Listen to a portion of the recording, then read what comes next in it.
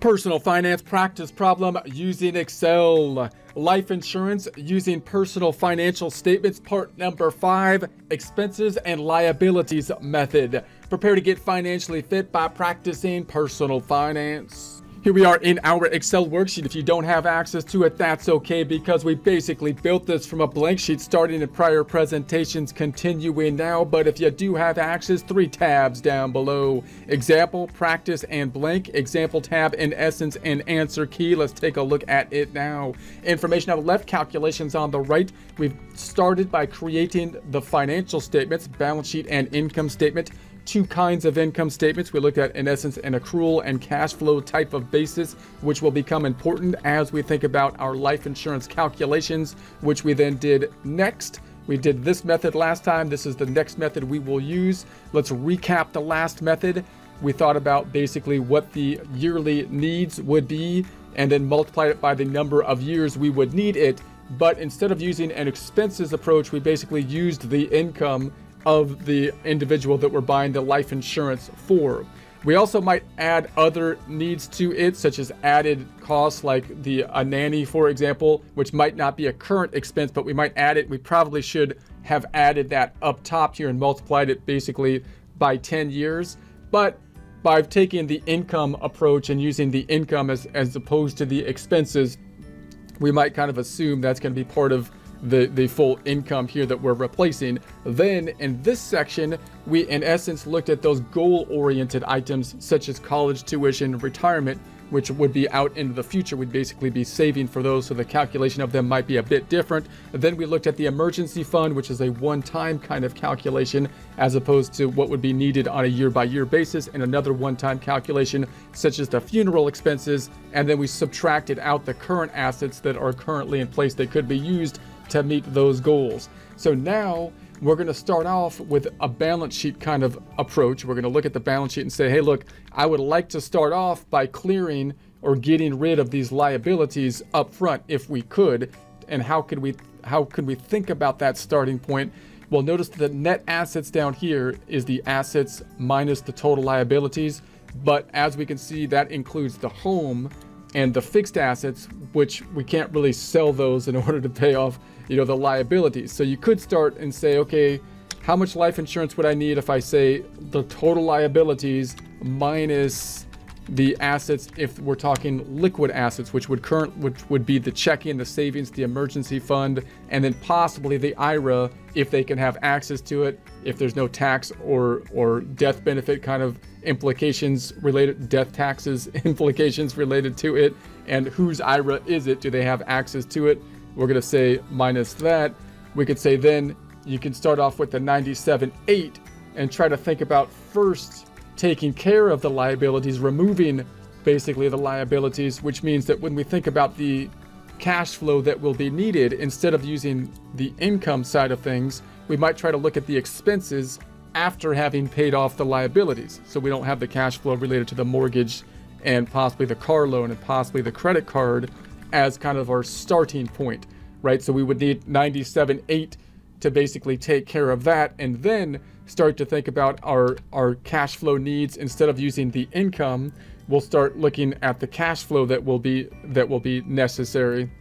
And then we can add on top of that, once again, our goal-oriented items, and then we can look at the emergency fund and the funeral costs. So that's what we'll do this time. And then in future presentations, we'll add the mortgage interest, and then we'll do a more complex calculation based on a year-by-year calculation, insurance needed on a year-by-year method.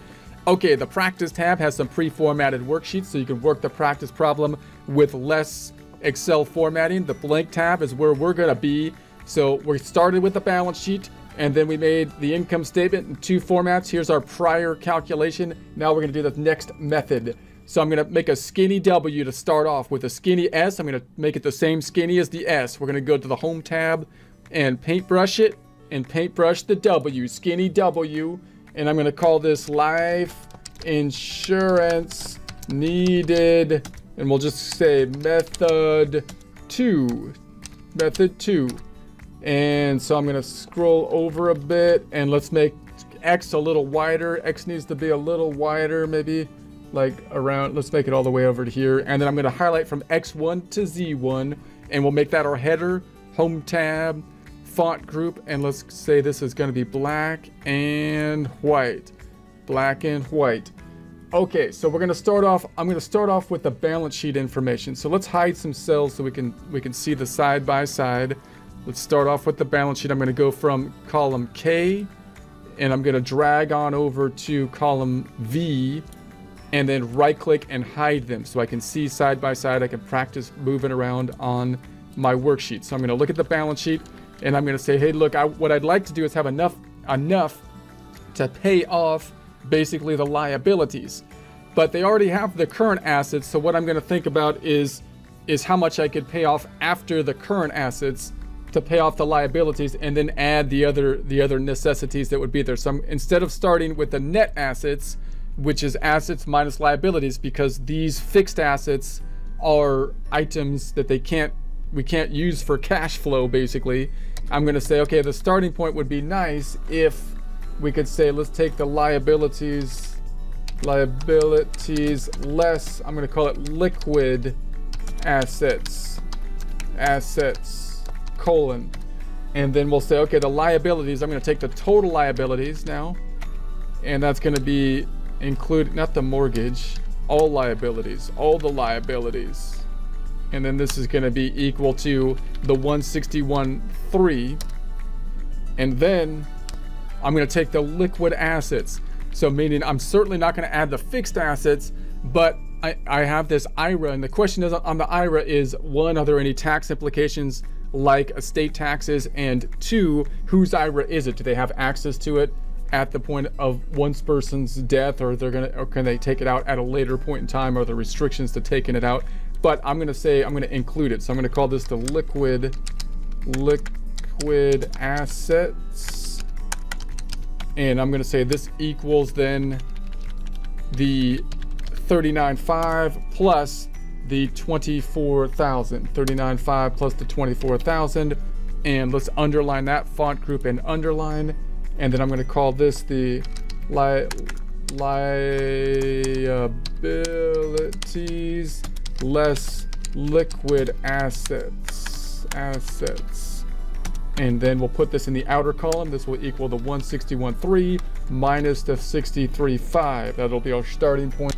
Okay, and then I'm gonna indent these. I'm gonna select these three, alignment and indent. I'll select this one, home tab, alignment and indent again. And so then we're gonna be adding to that the yearly cash flows. So then we're gonna say yearly cash flows, cash flow needs, colon. So once again, we're going to kind of assume that whatever the lump sum is, they pay off basically the liabilities, and then we're going to add to it what the yearly cash flows would be on a needs basis, on a expenses basis, in essence, instead of just recording the income. So let's go ahead and say, all right, so then we've got the current yearly cash flow with no debt. So I'm going to unhide some cells. I'm going to go from column J and go on over to column X, right click and unhide those cells so we can see the income statements again. And so on the income statements, last time when we looked at our calculation, we used basically the income for the wage earner who we're assuming would die, right? The wage earner that we're buying the life insurance for. Instead of doing that this time, let's look at the expenses side of things on a needs basis approach, which we made two statements for. One, over here, we included the cash flow for like the mortgage and the loans, which means that we would be, so we're recording more of a cash flow kind of item. But if we assume that we're paying off the mortgage and the loan, if we can try to clear the liabilities, then we would have only the cash flow needs over here, not including those big payments. So we're now going to say, okay, well then the cash flow needs would be the 21,840. So instead of me using the income up top, I'm going to try to use the 21,840 down below.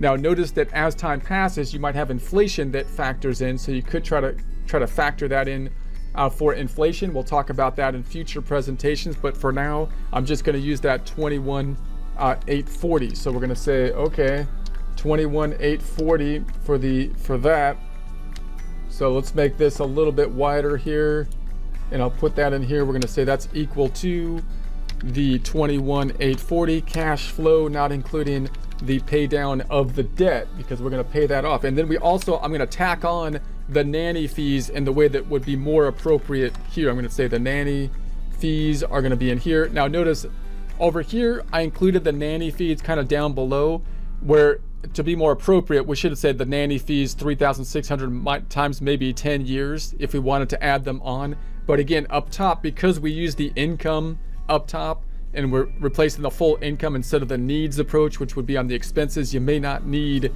you know, the added nanny calculation down below, because you would assume if you're in a situation where your income is already clearing the expenses. But here we're going to say that if I'm on a needs basis approach looking at the expenses, I'm going to have to add the nanny costs and then multiply it times the number of years we're going to need that cash flow. So I'm going to say that this is going to be equal to the, I'm going to say it's 3,600 a year, we're going to say, on the nanny. So that's going to be estimated yearly cash flow.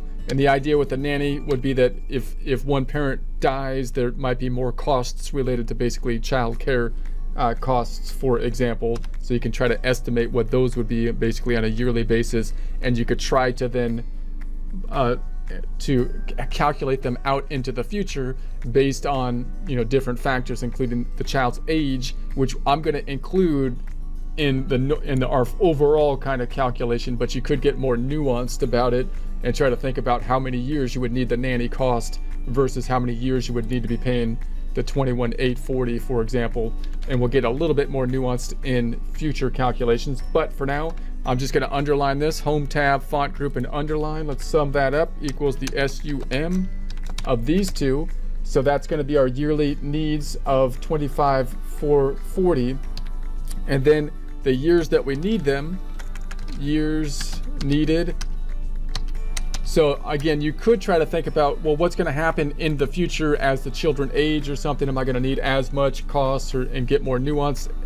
But, and when we think about the years needed, if we're just using one number, we could use the years until the spouse hits retirement, the years that we would have hit retirement if we were still working, for example. We might use the years until the youngest kid gets to age 18, for example, and then we'll add on the goal-based items, which would be retirement planning goals and possibly college tuition and those kind of things. Or we might use a generic like 7 to 10 years, for example. So I'm gonna pretend we're calculating it based on the youngest kid going to college, which we said is going to be 10 years out. Now again, you might not need obviously nanny fees up until say the kid is 18, maybe, right? But so you could get more nuanced on those calculations in terms of what you think the budgeted costs will be on a year-by-year basis and separate that out. But we're just going to use the 10 for the whole yearly costs, yearly expenses, home tab, font group, and underline. So then we're going to say, and also note that you could get more nuance too in terms of, well, the spouse is earning income as well. So you could try to subtract the spouse's basically earnings or something like that. But if you were to pass away, in this case they had 5 kids, so it might, you know, she might be spending a lot more time doing the housework, the house upkeep and whatnot, taking care of the kids. But that's another option that could be, could be relevant there in terms of this expense here. You could try to factor in the wages of the spouse if the life insurance cost is, tight, for example. So I'm going to say there it is. And so let's do an indentation here. Alignment indent. I'll multiply that times 10, and I'm just gonna copy this one up top. Control C, paste that down below. Get rid of the colon. Double click, remove the colon. Indent 2 times. Alignment indent indent, and then we'll multiply that out and put it in the outer column. This equals the 25,440 times the 10 years to get to the 254,4. Okay, so then we're gonna add, just like we did before, the estimated costs above daily living costs. And we might call it, you know, the goal-oriented costs, right, that we're basically looking into at this point. And so you might call it something like goal-oriented costs instead of maybe for dependents in retirement. So because these are going to be treated differently because of the behavior of them. We're trying to save up until some point in time in the future, as opposed to trying to calculate what the yearly expenses would be and trying to think about how many years we have to cover over. So we've got the college tuition, and again, I think we said they had five kids here, but we're just calculating it one time to practice it for that one golden child. That youngest kid's going to college. The rest of them are lost causes, but that last one, he's going to college. I don't know. He doesn't have to go to college. College seems kind of crazy these days anyway, but whatever. We're going to say the college cost, I'm going to say, is the $35,000. And again, multiple ways you can look at the college cost. You might say, well, it's $35,000 today. If you research it, I'm just pick that number up. We're just using that as an estimate. But if you found that that's the cost today, you might say, well, yeah, but 10 years from now, it's going to be more than that. But if you died today, then you would think that they can invest it and basically hopefully get at least inflation for it that would hopefully cover the cost of college. But in the future, every year that passes, the college will be more expensive. So if we wanted to get more complex on this calculation, we could certainly kind of do so, because you would think the college costs would go up each year. And so we'll think about that in a bit more nuanced way in future presentations. So then we've got, you might also have the nanny. We already included the nanny costs. And then you might have then the retirement. And so again, I'm just going to pick a number here of 500,000, a goal-oriented calculation, just to set one. So you might think about, how much you're gonna be contributing to the retirement. So notice that this cost up here, we're thinking about how much they need for the year-to-year stuff, and then this one down here, we're looking at the goal-oriented stuff, which again, we might say, well, if we died, they can invest and then save up to hit some goal or something like that. But we'd have to be more nuanced about it, because we could, we don't know which year we're going to die in, right? And how much time the earnings would go over. So I'm going to use the 500,000 for now, and we'll dig into that in more detail in future presentations. You might also have something like care for parent, like elderly care or something like that, which could be costly, that you might have a goal-oriented item for as well. And you would treat it in a similar fashion. We'll talk more about them in future presentations if we want to get more nuanced about it. I'm going to copy the goal-oriented stuff, put that here, double click on it, delete the colon, go to the outer column, equals the SUM of those three. So there we have it. Let's do some indentations. I'm going to select these four. We'll go to the Home tab, Alignment, Indent, and then Goal-oriented, we'll Alignment and Indent again. And so then we've got the one-time cost. We're going to call this the emergency funds, 6 months expenses. So we got the emergency fund. So we said the yearly expenses we saw at the 41, right? Wasn't that? I can just pull it from up here. Cash flow with the no debt was the 21,840. And then I'm going to add on to that the nanny costs, which I calculated up top too, right there. The nanny costs, we could have just taken the estimated yearly flow, but we'll recalculate that, and that's going to be the estimated yearly cash flow needed. Again, this equals the sum of those two. I'm going to put an underline here. We'll go to the font group and underline it. And then I need 6 months. So I'm going to take half of that, dividing it by 2. So I'll put an underline here, Home tab, font group, underline. And so then that's going to be, I'll copy this up top, Control C, put that down below, double click on it, get rid of the colon, and then put this in the outside. This is going to be equal to the 25,440 divided by 2 for 6 months. That'll be the 12,720. So notice that this is just like a one-time calculation, as opposed to this up top, which we said was the yearly calculation, which we're going to need for 10 years. That's why we want it in a separate category, because it's kind of it behaves different, these expenses. Got to calculate them different. So we're going to select these 5, home tab, alignment, indent. I'll double indent this one, double indent, alignment, indent again. And then we're going to have the funeral costs. So the funeral, I'm going to say equals and go all the way to the left, where we had the one-time cost of the funeral. Just burn me in a bonfire and throw me in the ocean. This is outrageous. 8,000 for crying out loud.